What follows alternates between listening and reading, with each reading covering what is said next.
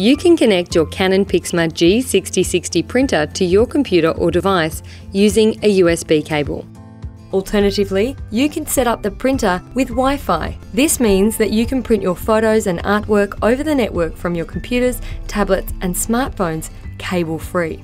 Using a USB connection, the printer is connected directly, one-on-one to the computer through an A to B USB printer cable that looks like this. You can buy these online or from any office or electronics retailer. We recommend that you choose a cable length of about 2 meters to keep things nice and tidy, but you can use cables up to 5 meters in length.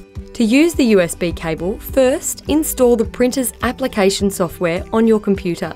On your computer, open a new web browser window and go to canon.com.au. From here, select Support and then Support, Drivers and Downloads. Then select the support type, Drivers and Downloads. Fill in your printer's model number and download the software package appropriate to your operating system. Find and open the downloaded file, which has a helper tool to guide you through the steps on your screen.